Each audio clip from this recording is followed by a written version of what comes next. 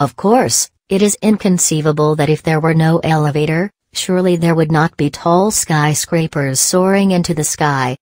Luckily there is an inventor of the elevator.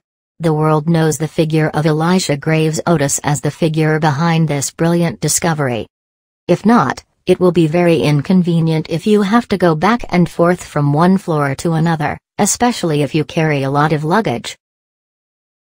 Elisha Graves Otis was born on August 3, 1811 in Vermont, United States.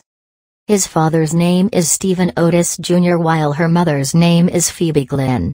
He had two children named Charles Rowland Otis and Norton Prentice Otis who were the result of his marriage to Susan A. Houghton in 1834.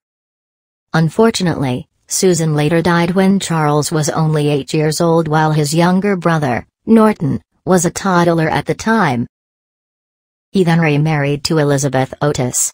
Elisha Otis's age was not long, only about 49 years. He died on April 8, 1861. However, the results of his discovery with his two children deserve an award.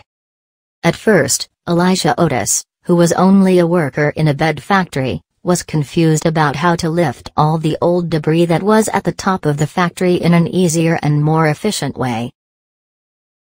At that time there was already a lifting platform. Unfortunately the platform was often broken and easily damaged. For that reason, he and his two children, Charles and Norton, then built their own safety elevator.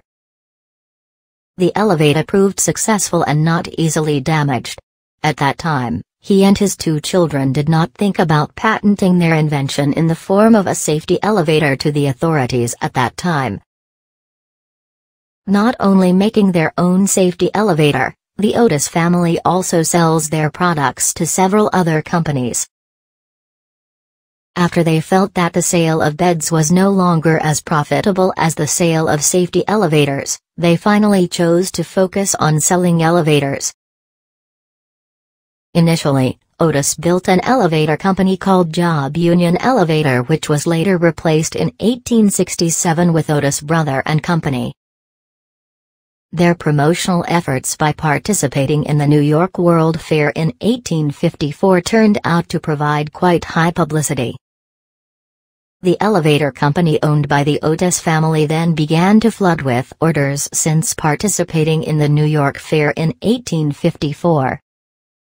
As if she didn't want to stop working, Elisha Otis continued to experiment to make the elevators made by her company even better. Otis may not have been the first to invent elevators, given that there were already lifting platforms at the time.